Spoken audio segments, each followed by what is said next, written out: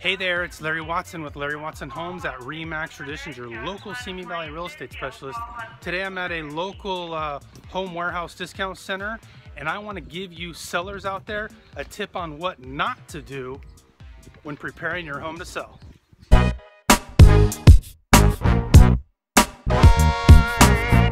So first off, I want to say that this experience I'm going to share with you right now is a real world experience. I'm out there in the trenches every day, and I did experience this. A couple of weeks ago, I went to show a property, brought my buyers to the house, and the house had this and this in the front of it.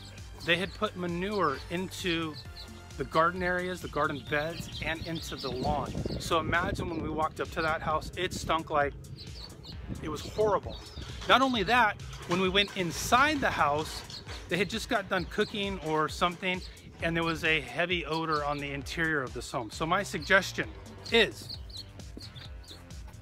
if you're getting ready to list your house, get something like this and plant this, especially in springtime right now. This is jasmine. It's very fragrant, gives a sweet smell when you walk up to the home. That's what you want. You want the people to feel invited.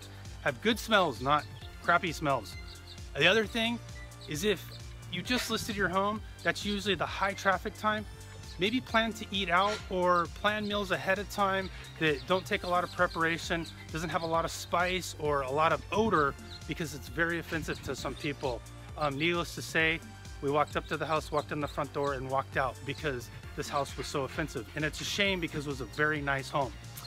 As always, if you have any real estate questions, feel free to give me a call. The number is 805-660-8219. Hashtag Larry Knows See Me. Find me on Twitter, Instagram, and Facebook. And remember, strategy matters, and now more than ever, who you work with matters. Thank you so much for watching. Have a great day.